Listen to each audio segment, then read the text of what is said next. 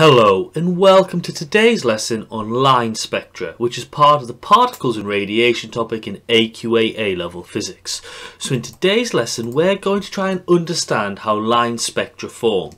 So if we are successful and we learn in today's lesson, we should demonstrate how line spectra implies discrete energy levels in atoms. We should be able to calculate the frequencies of emitted photons using energies associated with different discrete energy levels, and finally explain why atoms emit characteristic line spectra, which links into the following part of the AQA A-Level specification 3.2.2.3 energy levels in photon emission.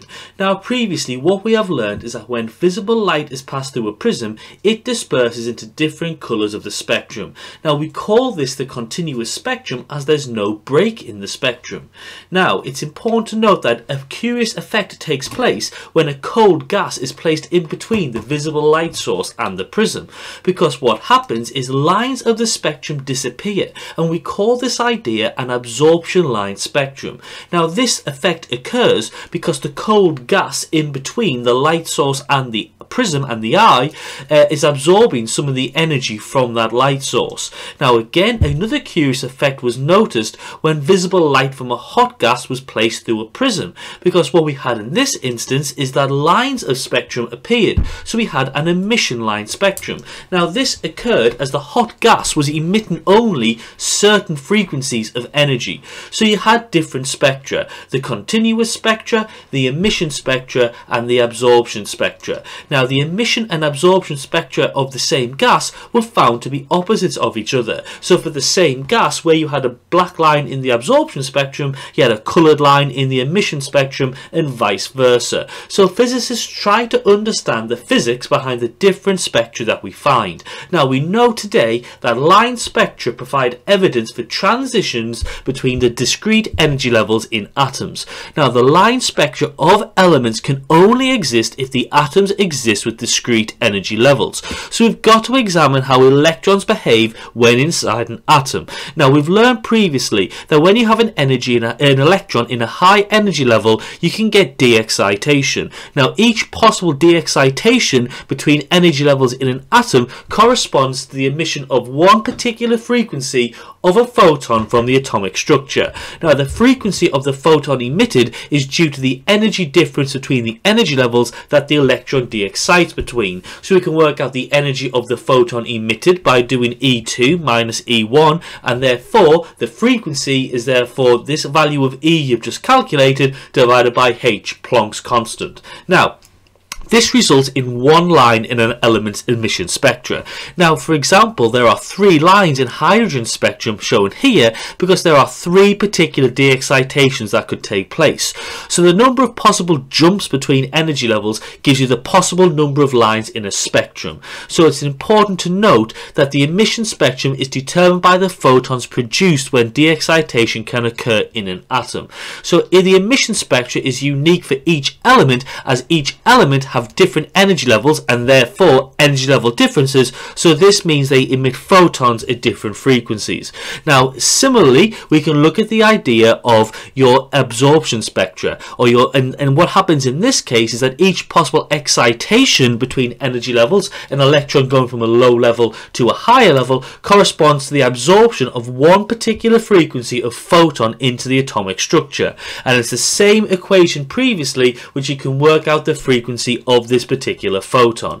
Now again, when you have absorption taking place, this results in one dark line in the spectrum as energy is being taken in by the atom. So in this particular example there can be three lines in hydrogen spectrum because it corresponds to the three jumps as the electrons moving up to higher energy levels. So the absorption spectrum is determined as the photons produced when the electron's excitation occurs in an atom, and the emission spectrum once again is unique for elements as each element has different energy levels, so different energy level differences, which means they'll absorb photons at different frequencies. So the emission spectra and the absorption spectra are caused by the same phenomena, excitation and de-excitation. So this means that the spectra are opposites of each other. So emission spectra is caused by de-excitation and caused by atoms emitting photons, whilst the absorption spectra is caused by excitation when atoms are absorb photons. So to clarify, your emission spectra is caused by de-excitation and your absorption spectra is caused by excitation.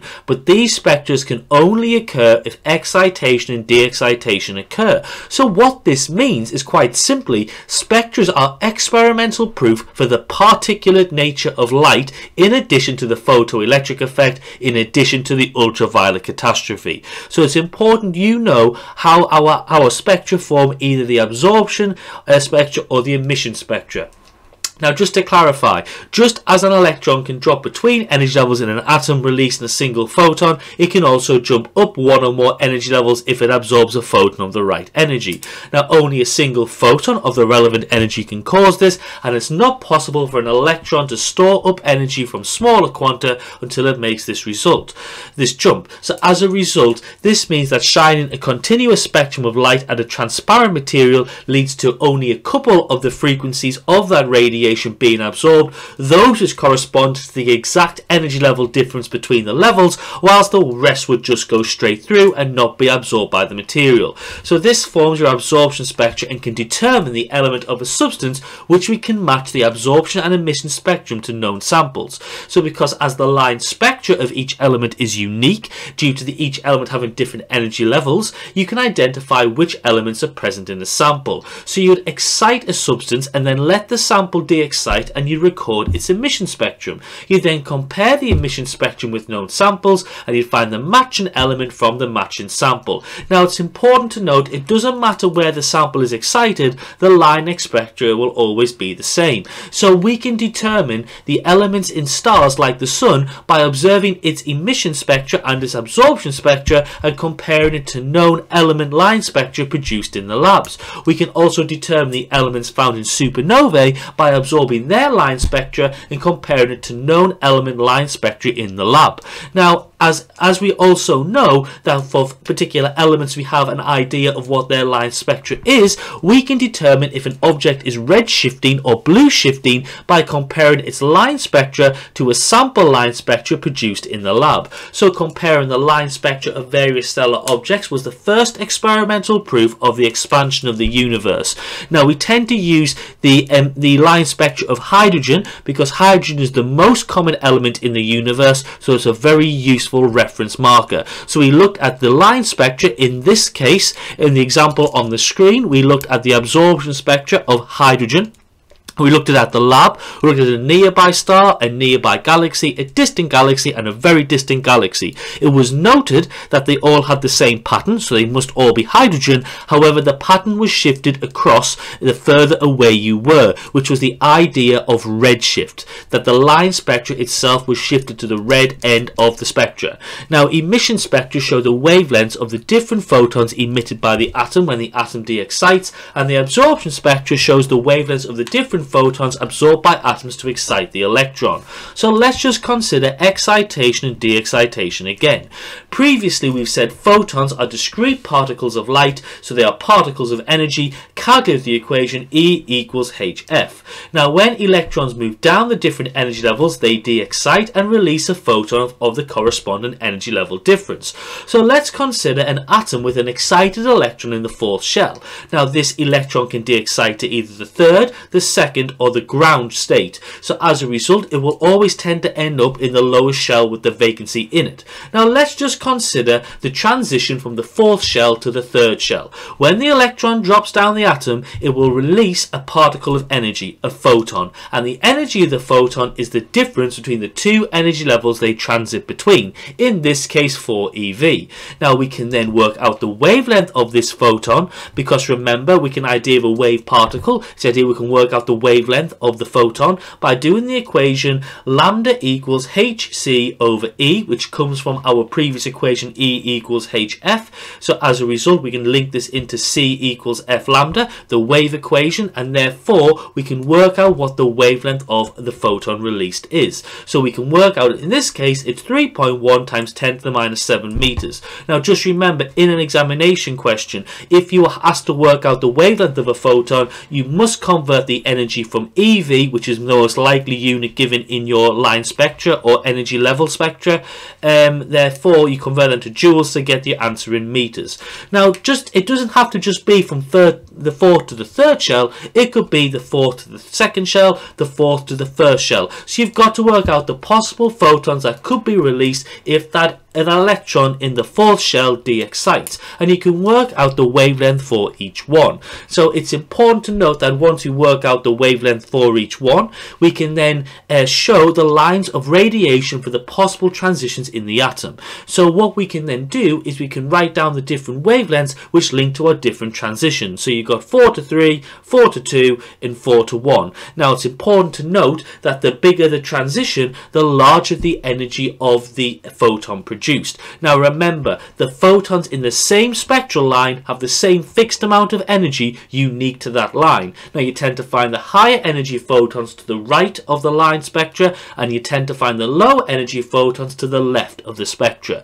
Now it's the same for when photons are absorbed by an atom to excite the electrons. The different wavelengths of energy can be absorbed by the atom, and we call that the absorption spectra. And the absorption spectra and the emission spectra of each element is unique, so we can identify elements which will ensure the contents of. So just to clarify, the coloured lines on the emission spectra are the wavelengths of energy given out by an excited atom. The black lines on an absorption spectra are the wavelengths of energy taken in to excite the atom. Now we actually noted that sunlight has an identical spectrum to helium, and this allowed us to work out that helium must be present in the sun. So again, we can actually work out the energy of the photon released when the electron either moves up the shells or down the shells by, that's absorbed when it goes up the shells, it's emitted when it is going down the shells. Okay, you can work that by doing the difference in the energy level, and you can then work out either the frequency or the wavelength with our equation E equals hc over lambda, and you can rearrange it. Now it's important to note that, like we said before, the greater the energy level difference, the shorter the wavelength and higher the frequency of the photon emitted or absorbed. So this means the largest energy level differences in our atom produce the photons of the shortest wavelength, but also the highest frequency. And this means the smaller the energy level difference, the longer the wavelength and the lower the frequency of the photon emitted or absorbed. So this means the smallest energy level difference in your atom produces the photon of the longest wavelength and the shortest frequency. So each coloured line in a line spectra correspond to the wavelength emitted by a source. The photons that are produced on each line have the same energy unique to the spectral line, and each photon is emitted when an atom de-excites. Now an atom will only emit particular wavelengths of radiation, the spectral lines, because the electrons in it can only emit photons with energy equal to the difference between two of its energy levels. Now no two elements produce the same pattern of wavelengths because the arrangement of energy levels in the atoms are unique to each element. Now an absorption spectra has black lines that arise from only particular wavelengths of light being absorbed by the source, because the electron can only absorb photons with energy equal to the difference between the two levels.